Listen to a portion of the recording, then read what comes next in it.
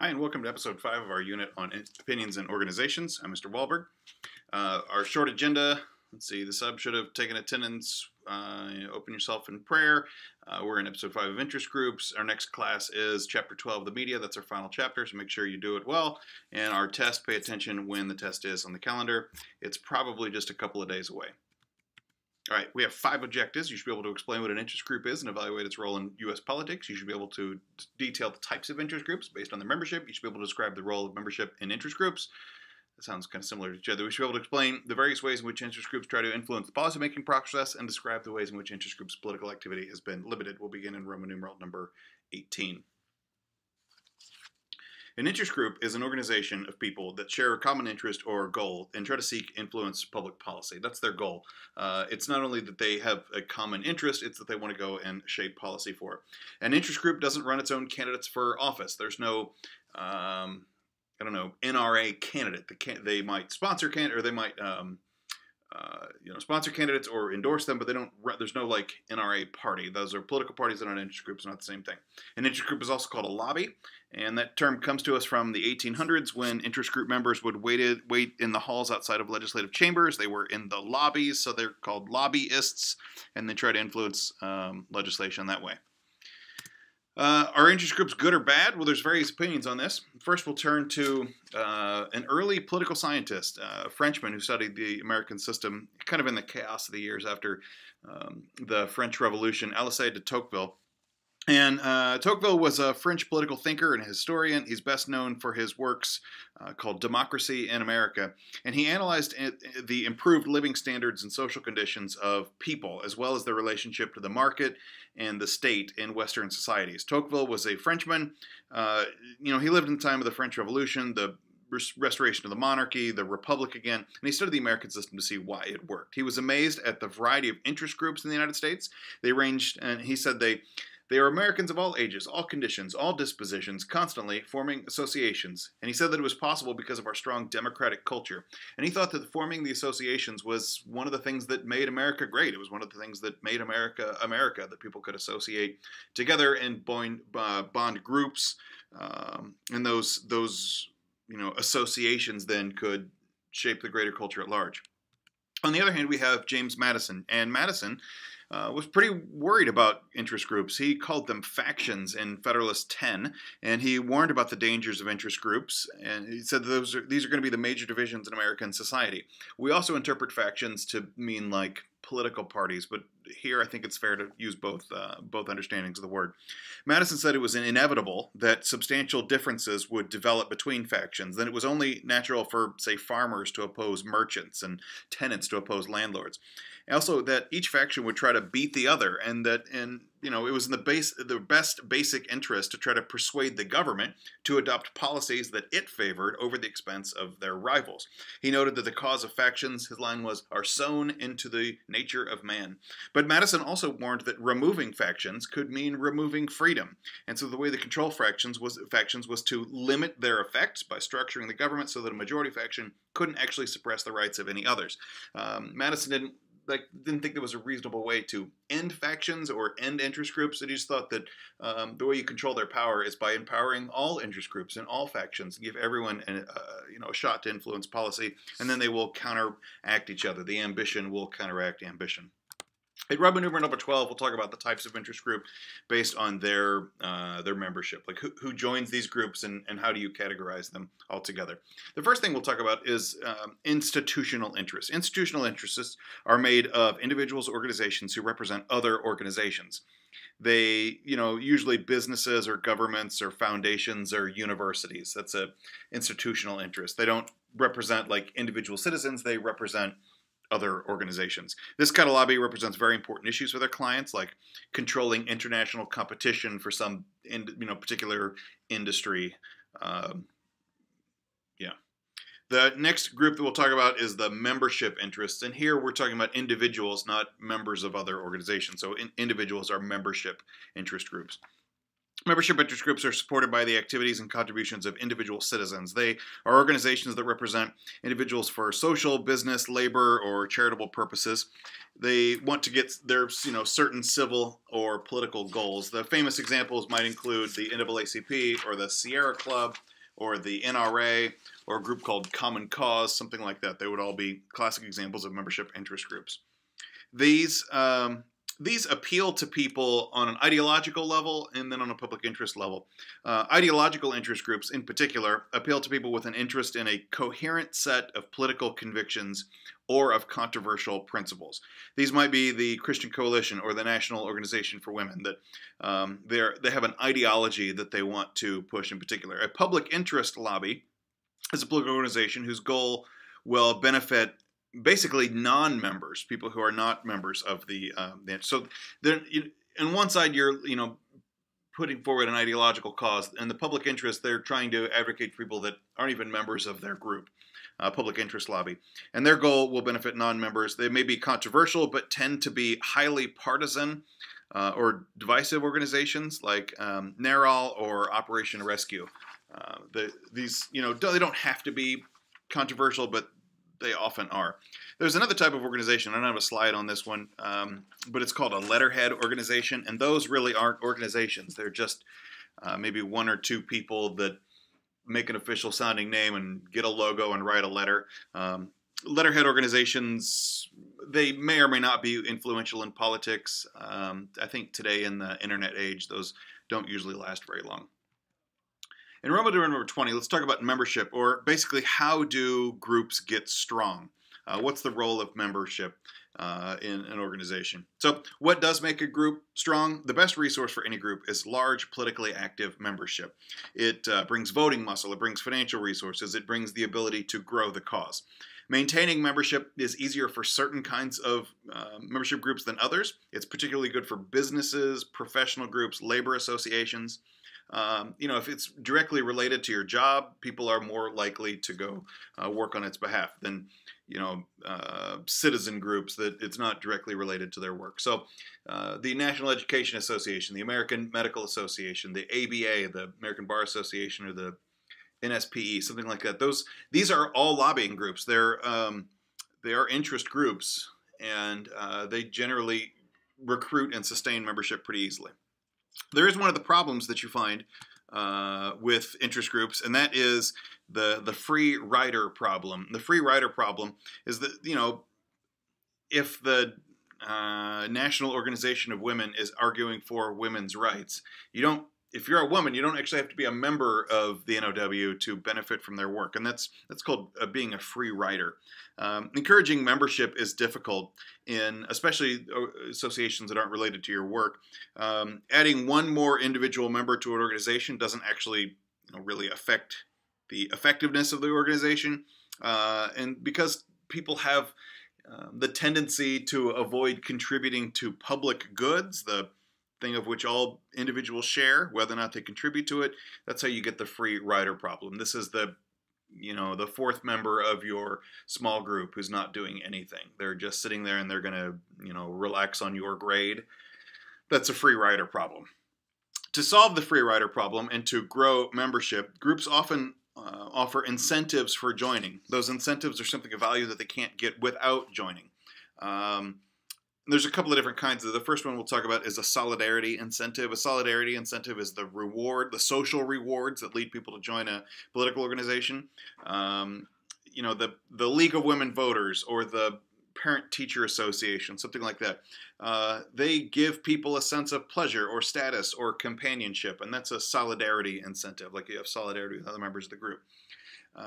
Material incentives are the money or things valued in monetary terms that include membership. These might be low-cost life insurance or equipment or business supplies. The AARP, you get discounts at car rental places, something like that. If you're an old person who rents a car. Those are material benefits. And there's also purpose-filled incentives that benefit from serving a cause or a principle.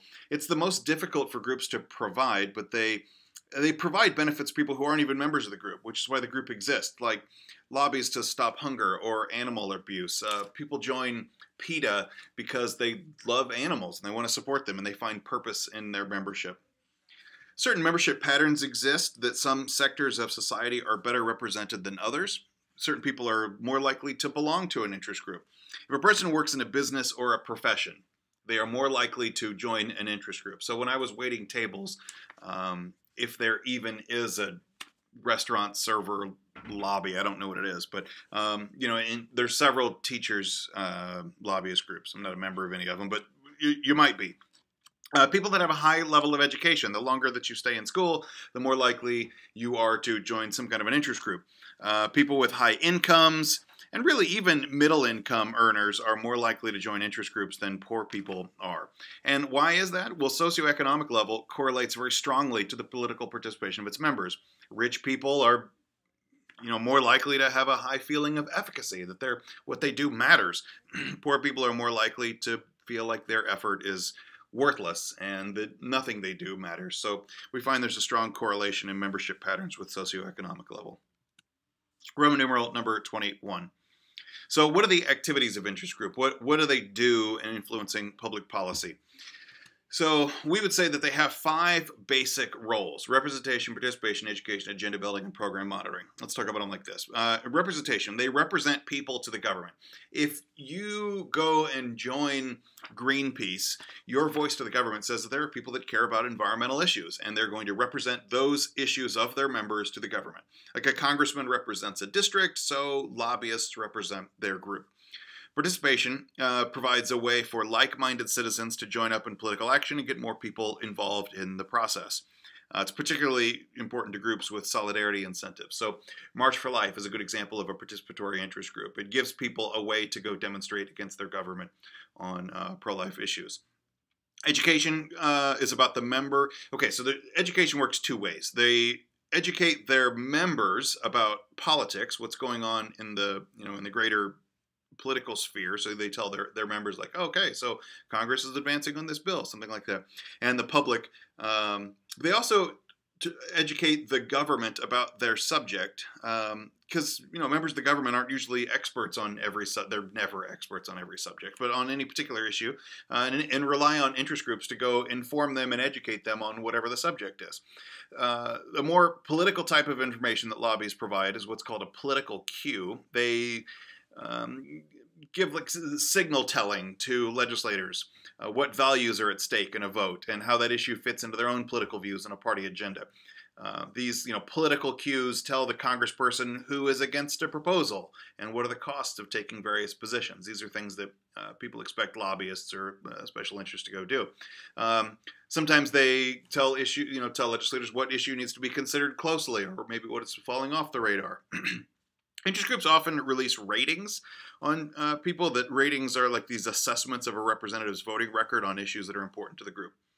Agenda building is the process by which new issues are brought into political awareness. They make the government aware of problems and see if they can be solved. Maybe a classic example of agenda building is Black Lives Matter, that with persistent effort has really put the question of police treatment of minorities on the political agenda. And then program monitoring is a way that interest groups keep track of government programs. It's a usual function of interest groups. They draw attention to officials and hold them accountable for policies for enforcement. This could be like, somebody has a 28% rating from the NRA or something like that. That's program monitoring. Their main activity is lobbying, and there's a couple of different kinds of lobbying. The first one we'll talk about is direct lobbying, which is an attempt to influence a legislator's vote through personal contact with the legislator. So they go and try to influence the legislator directly on. Personal lobbying is the process of maintaining contact with staffers, whether in Congress or with an agency, and they maintain contact with those staffers to constantly provide them with pertinent data. They might also participate in legal advocacy, which is the process of reaching policy goals by suing in the courts and asking the judge make a ruling to benefit the organization. So the ACLU operates like this, that they're a lobby organization, but their main goal is to go sue people and do legal advocacy on questions of civil rights. Another type of lobbying that we'll discuss here is called grassroots lobbying. Grassroots lobbying is when activities are performed by the members of an interest group, by the rank and file members, not by the professional lobbyists. Grassroots lobbying is very effective, although very difficult to coordinate. By interest group members or would-be members, and there they contact government officials. If you have ever written a letter to your congressman, you've participated in grassroots lobbying. Because you're just a member rather than a professional lobbyist. Lobbying has gone from an insider strategy, where the goal is to go know as many congresspeople as possible, to an outsider strategy, where the goal is to put as many emails on the congressman's desk as possible. And that's probably a change of technology, which allows information to be gathered quickly, but also communication to happen easier. These tactics often include letter writing campaigns or protests of the members.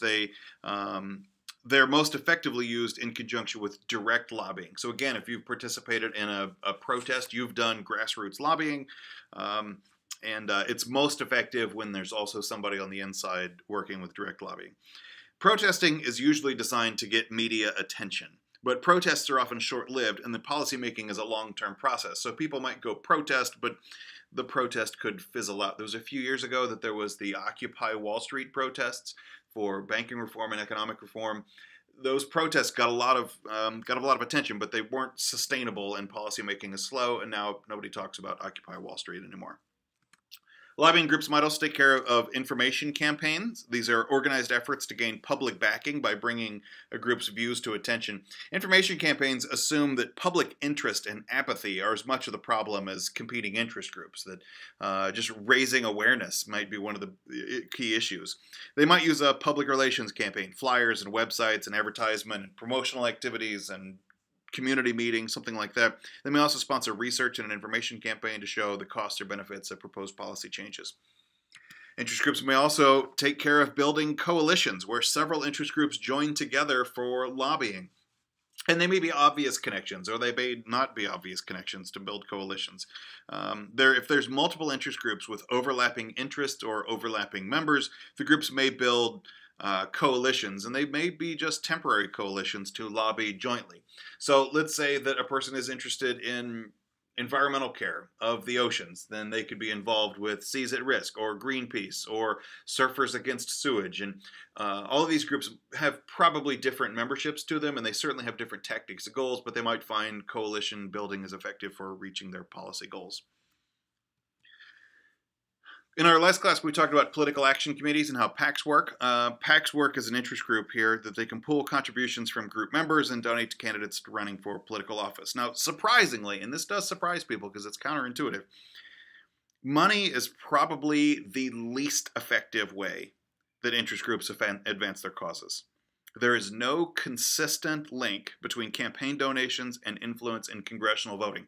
This is very counterintuitive, and it's not what the popular wisdom says, but the reality is that there's very little evidence that campaign money gets policy results. But what campaign money does is give access to legislators. If a person is a big donor of a PAC and they call their congressman will probably pick up the phone. It gets them access. It doesn't necessarily get the results, but it gets them access, an opportunity to do more direct lobbying later. A lot of political action committees donate to both political parties at the same time. The goal is usually practical. It's to get access to the official, not necessarily to promote an ideology, although that could be secondarily or later down the chain. The biggest exception is that of labor unions. Labor unions give a lot of money, and they give them pretty much exclusively to Democratic candidates. Labor unions pretty much give all of their money to Democrats, and Democrats are very responsive to labor union issues. Republicans don't usually have a way to go compete for labor union money. Today, there are so many political action committees that there's lobbying money available on every side of every issue. And maybe that's exactly what James Madison hoped for in Federalist 10. Our final topic today is we're going to talk about the way in which interest groups' political activity is limited, or what is the line between money and free speech. We got into this just a little bit in our last class with the Citizens United decision as to whether or not money is speech. And I think the founders would say yes, that the ability to influence policy is exactly what the First Amendment was about. And if free speech is standing on the corner to shout your point of view, or it's to go hire an interest group to go speak on your behalf, or to donate money to causes they believe in, I think I mean, the Supreme Court has ruled yes, and I think in common sense we would say yes. Those are all perfect examples of freedom of speech. Now, an interest group is their activity is also political speech protected by the First Amendment. So even beyond money, just the ability to go talk to a congressman, to go spend time in the lobby, direct action, those are all actual examples of freedom of speech and the First Amendment rights. That said, lobbying laws are now tighter than they've ever been because there's always a question of whether or not special interest money is being used correctly, or if it has too much influence, or if rich people are more likely to belong to a special interest group. Do they give an unfair access to the people who are already rich and powerful and systematically shut out people that are less rich and powerful? Well, lobbying laws are now tighter than ever. The most significant legal constraints on lobbying groups are in tax codes and campaign finance laws. They have to report where their money comes from, who the lobbyists are, the issues on which they work. All of these, the goal is to make the money more transparent, to see, like how money is being spent. The thinking is that the sunshine kills the germs, right? That the reporting and saying where the money comes from means that it can't be dirty money or dark money. But it has also come with some unexpected risks. The sunshine laws have some unexpected risks to them. They've been ineffective at bringing voter confidence. Just because you know who owns your congressman, and I say that with tongue in cheek, but just because you know who owns your congressman doesn't mean that you can actually change the ownership or bringing voter confidence to the process. I mean, the legislative branch is the least popular branch, and it kind of usually is, and has a reputation of being tied to special interest. There's also another problem with sunshine laws, and that's in the era of really open access of data. We have interest group bullying situations, and I think the best example of this is a now defunct website called 8 Maps. That said Proposition 8 was an advancement in California to put an amendment on their constitution about gay marriage, to that marriage between a man and a woman and one of each. And so that was an effort for the 8 Maps. And so these were some lobbyists, and we don't know who, was able to put a Google Maps pin on the house of every single person that donated to the traditional marriage lobby. And this seems like voter intimidation. This seems like an unfair use of a public resource, that sunshine laws now could work against people to vote on. This was a very sobering example in a lot of political watchers' mind, that you donate to a political interest, and it's your free speech right to do so, but it also comes the risk of social bullying or maybe actual threats. I mean, why else would there be a pin on a person's house that you could drive up to their place? Things like 8 Maps, I think, tend to cool people's willingness to go and participate in a lot more of the interest groups. So that's kind of a sad way to end today's topic. It's kind of a heavy one, but you can save and close your notes. Jesus saves, and so should you.